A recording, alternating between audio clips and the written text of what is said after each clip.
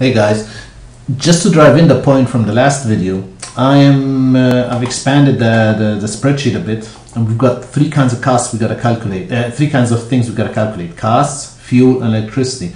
Those work steps, they have a cost per hour of 150. They consume fuel per second so much, 0.13, and they consume electricity per minute so much. So now we're going to calculate what our costs, how much fuel is being consumed in each work step, and how much electricity is being consumed in each work step. And the way it goes, it's like explained in the last video. I start my formula like that. There's my duration times, now this costs. I gotta fix that so when I autofill that, it doesn't change. Put these dollars.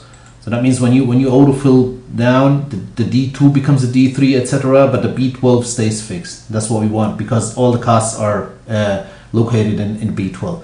Now comes the important bit. What kind of factor do I need? The costs, what are they? They're costs per hour. Okay, so how many hours are there in a day? 24. There you go. So these are my costs, and I autofill down. Let's take the fuel. Fuel is the same thing. Duration times, there's the fuel costs. I fix that as well.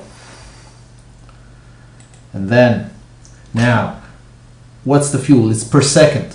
So how many seconds are there in a day? Well, we got 60 in a minute, 60 minutes in an hour, and 24 hours in a day. That's how much fuel is being consumed. And with electricity. You see how I calculate? I always ask myself, you know, per what is that thing?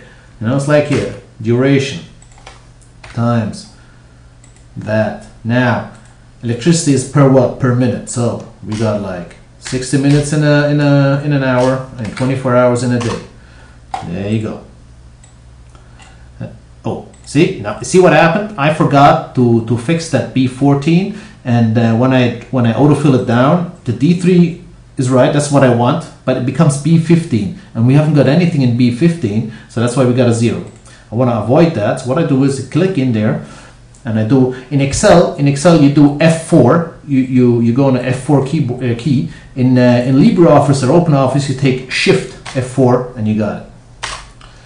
Now if I autofill down, I'll maintain that B14 all the way down. Okay. I hope that's now clear for you guys. I mean, how to calculate with time. Always important to add those factors. In this case, the 24. In this case, the 60, 60, and 24. In this case, 60 and 24. The nice thing about this kind of calculations, you can really calculate to the second very precisely what your costs are or what your income is or whatever. You know, all you gotta remember is using these factors.